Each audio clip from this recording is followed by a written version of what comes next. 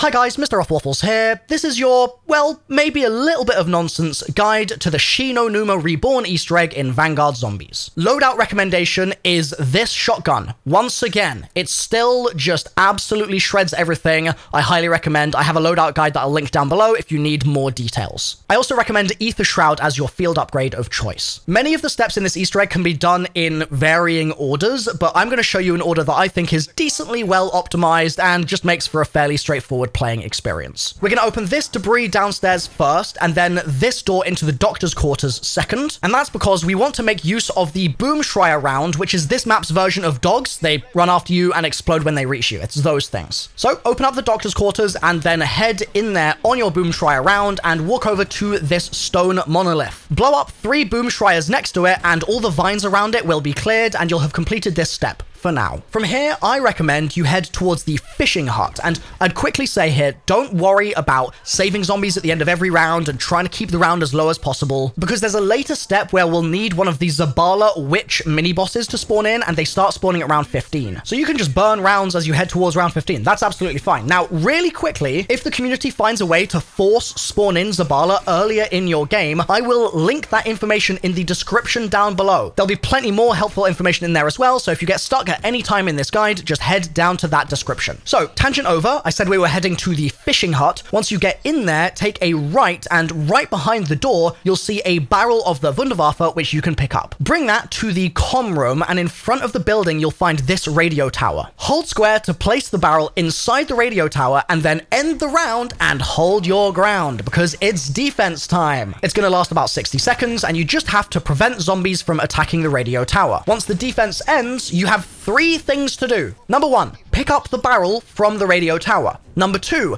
go over to this metal box inside the comms room and hold square on it to pick up a vacuum tube, which should now be charged. Number 3, just to the side of you here, there'll be another sort of disc on a table that you need to pick up. For the next step, you're going to want a fairly large horde of zombies, so maybe take an opportunity here to go pack-a-punch your shotgun. Maybe to also run around all the different huts and grab the perks that spawn in them. Remember, your first perk tier is free, and you will not lose your first perk tier if you go down, whereas higher tiers you will lose each time you down. So getting that tier 1 costs you nothing. You may also have enough to buy tier 1 armor here, which can be done from the pack-a-punch area of the map, just here. Once you're done stretching your legs, touching grass, and rounding up a big bunch of zombies like I said, you need to go to the storage hut and activate the trap in there. Now there's an optimized way to do this and then just a less optimized way. I'm going to tell you the optimized way, but listen to this whole section first before you do it in game, just so you don't accidentally kill yourself, okay? So you need to run over to the storage hut and activate the trap. And when you start trapping, it's going to start zapping, but only for a second, after which it's immediately gonna break. You can fix it though using that part that we picked up from the table a little earlier on. So run over to the trap switch, hold square on it, and you'll put the part inside and the trap will start zapping once again. Now, while the trap's zapping here, you need to get a bunch of zombie kills with it. And the reason I said before to keep a big horde is you can do this all in one trap activation and just avoid wasting an extra 1,000 points. If you kill off that big horde as soon as you fix the trap, like it'll stay on for another 30-45 seconds or so, and you can just complete the step super easily. But if the trap goes off and you haven't got enough kills, then you just need to reactivate the trap, get more zombie kills, and you'll eventually get an audio prompt telling you that the vacuum tube is charged. By this point, you should be getting up in the rounds. Maybe you're on round 10, something like that. So keep pushing through the rounds until this mini boss spawns in. She's called Zabala. She's kind of like a witch thing with 3 faces, and you need her to shoot out her little zappy trip mines 3 times in a row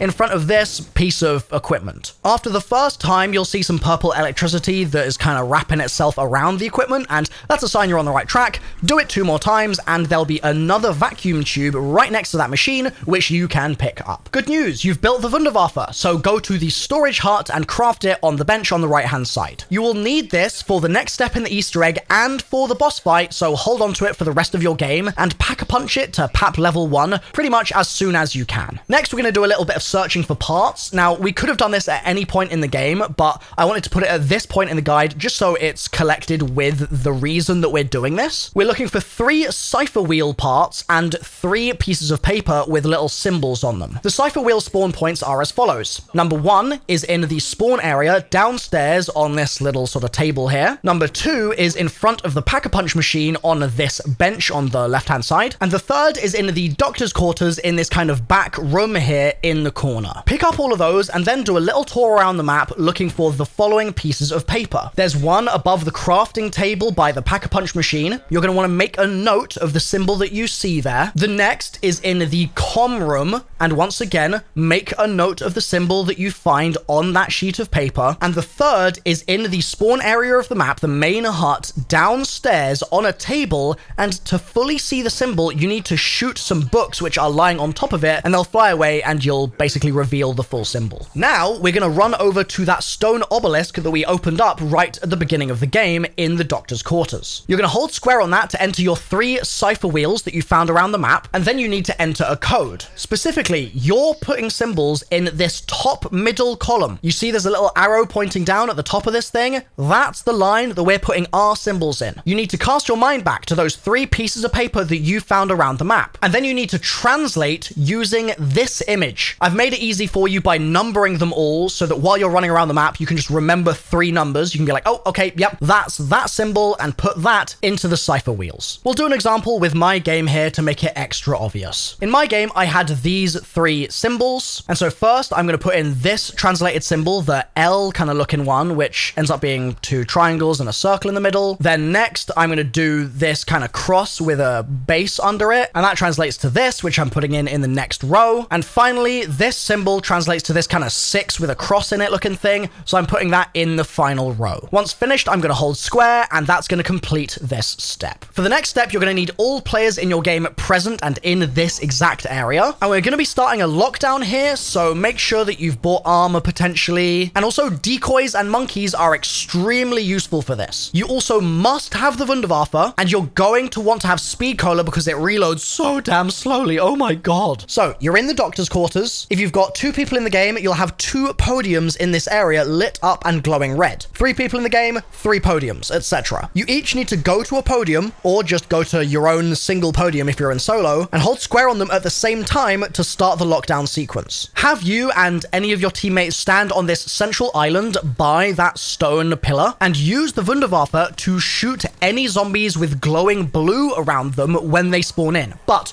you must shoot them when they're near that central area. If they're too far away, their souls will not fly into that stone pillar, but if they're nice and close, they will do. And you just need to get a bunch of kills. I'm talking a lot of kills. You have to be so rapid with this, and if you succeed, you'll get a white flash and they'll say, well done, and you'll move on. However, this one's really tricky, and I almost guarantee the first time you try this, you will fail. Don't worry, don't be disheartened. Just make sure you've got full ammo for your next attempt. Go to the next round so that those individual red pillars that you activated before are recharged and ready to activate again, and then hold square together with your team, start the lockdown, and try chucking decoys in that central area, chucking monkey bombs in that central area, but making sure you only get kills on the blue zombies with the Wunderwaffe. Also, the gunners are really annoying in this part of the map because it's just so open, and the Wunderwaffe will kill them in basically one shot at this point, so feel free to use the Waff on them as well. And also, honestly, use the Waff on the red pest zombies, but be careful because when they blow up, they can kill the blue zombies, the blue glowing ones, and then you won't collect a soul. So just be careful about that, but try and bunch up as many zombies in that central area as you can, and prioritize shooting all the blue glowing ones with the Wunderwaffe. Ether Shroud also is very useful here, but bear in mind, if you use it, the zombies will run away, and that might make blue zombies run away from that central area where you need them to be in order to collect their souls. Once that's done successfully, you'll get a white flash on your screen, and a blue orb will spawn in and start talking to you for a little while, which is your cue to start prepping for the next step, which is activating the Flogger to kill zombies and fill up this perk fountain with blood. Once you have enough Flogger kills, run over to the fountain, which will now be filled, and hold square to drink the blood. This is going to activate a kind of zombie vision for you, and you then need to run around the map looking for 2 things. One is a red floating ball of energy, which you need to run into while in zombie vision, and then follow around the map wherever it takes you. While you do that, loads of boom schreiers are going to spawn in, so be careful here. Prioritize your life over just doing the step, because you can always return to this and pick up your progress later if you get into a hairy situation and you need to leave for a second. Once it gets to its destination, it will turn into a mirror part for you to pick up. You will also also need to find a second mirror part, and this one is more fiddly. It's going to be hidden somewhere around the map, and you can tell where it's hidden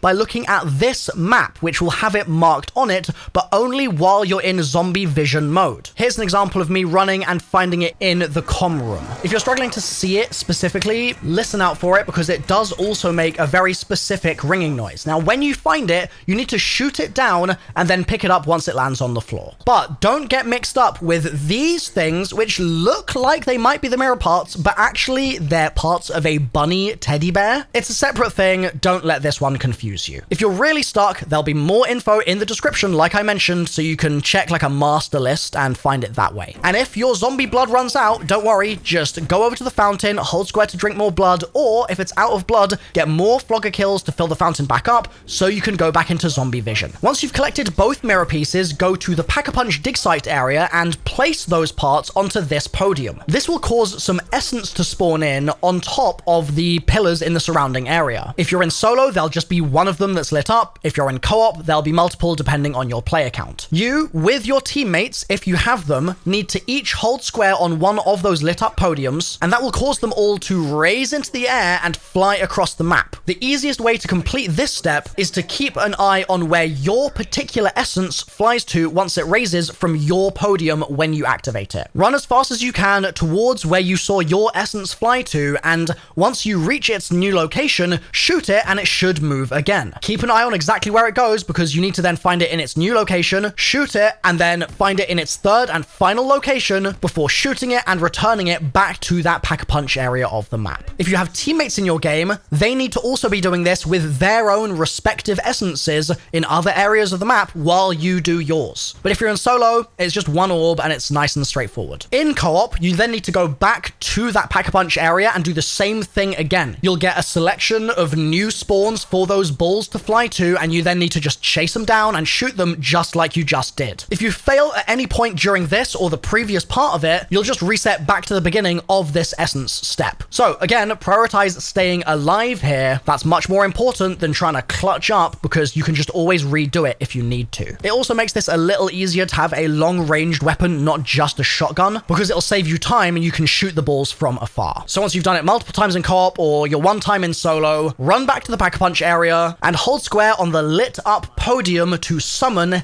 Echo. This is the boss fight, so if you want to do a really quick run to perks and stuff before you do that, then now's the time. Take the opportunity to craft some decoys or monkey bombs, make sure your armor's repaired, that sort of thing. As mentioned previously, you also have to have the Wunderwaffe for this, so make sure you've got that before you start the boss fight. When the fight begins, you'll just need to focus on survival for a second, and you'll then see a zombie spawn in with a blue glow around it. Shoot it with the Wunderwaffe when it's in the central area, and you will see its soul fly into that central podium. Do this for like 20 kills or so, feeding those souls into the center, and you'll then see a bubble form, and you need to lure Echo into that central area as well. She'll then go into a damage phase, you'll be able to shoot her, so just go crazy until everything resets. You'll get a max ammo, you'll get a fresh armor, and you'll then start the next phase of the boss fight. This time, it's not going to be those same zombies that are glowing blue. Instead, it's going to be the pest zombies. So shoot those pest zombies glowing blue with your Wunderwaffe. Eventually, you'll trigger a bubble, it's a damage phase,